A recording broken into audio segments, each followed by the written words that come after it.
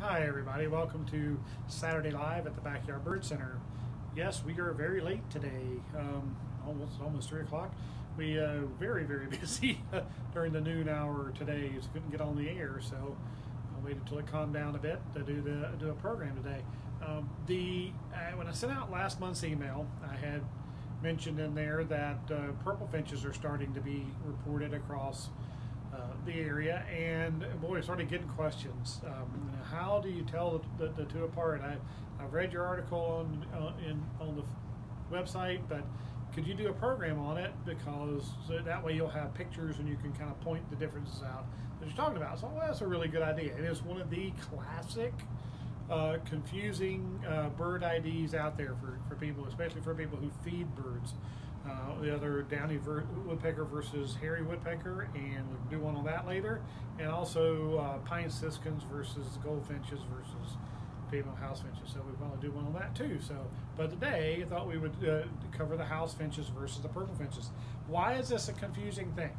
Well, if you've fed birds for a long time in Missouri, you know that you only used to see one of these birds in the wintertime. The purple finches used to invade here during the winter months, and they would be part of your bird feeding scenario in some years, but you never saw them in spring or summer or even early fall, because they don't nest here. Purple finches are northern nesters, but the house finches, which never nested here historically, started moving into our area in the late 80s, early 90s is when we really started seeing their numbers really pick up from here.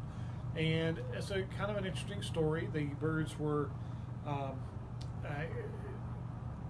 reluctant to move. You know, they were native to the desert southwest of North America.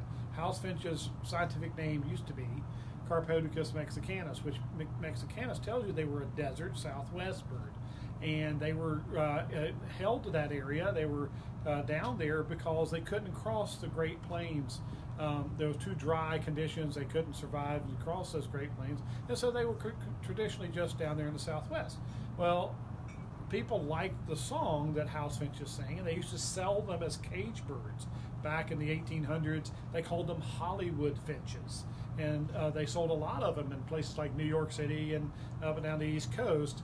Well, whenever we finally made it illegal to trap wild birds and keep them as pets, people who owned those had to let them go. And they let enough of these house finches go especially in the New York City area, in the Northeast, that they were able to establish a breeding population and expand to the west. Well, about the same time this is going on, we're urbanizing the Great Plains. So what used to be just wide open prairies and plains that the birds couldn't cross became spotted with cities and towns over the years, and these birds were able to jump and make their way to the east. So we had birds moving from the east to the west and west to the east, and they met up in Kansas and Missouri, where these two birds, were the same birds, but they came together. These two populations came together. So we started, and they nest here. So we started seeing them nesting here, which was confusing for everybody that knew purple finches as only winter birds. So now we have to figure out how to tell them apart.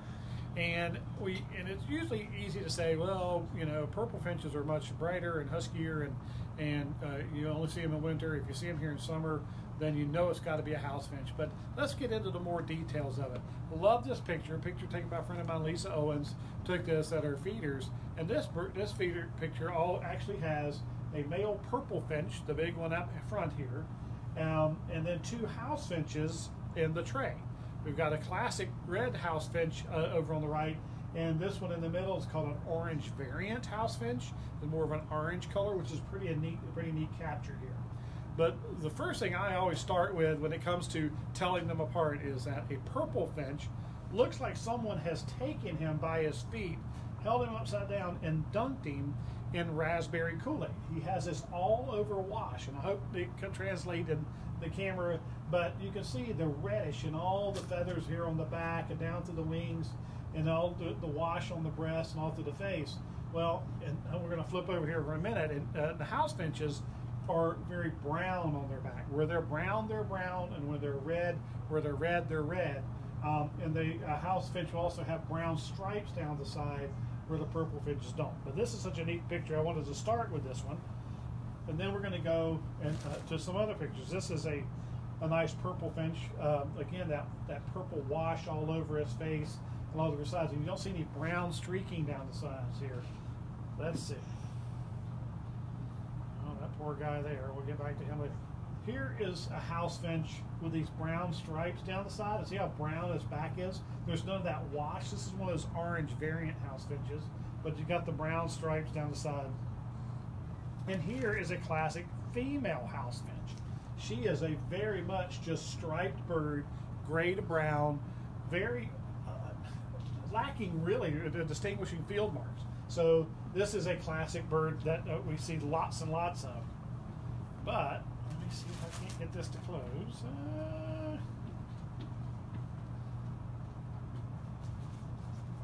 Here is a classic house finch. See the brown stripes down the side? Whereas that purple finch did not have those brown stripes.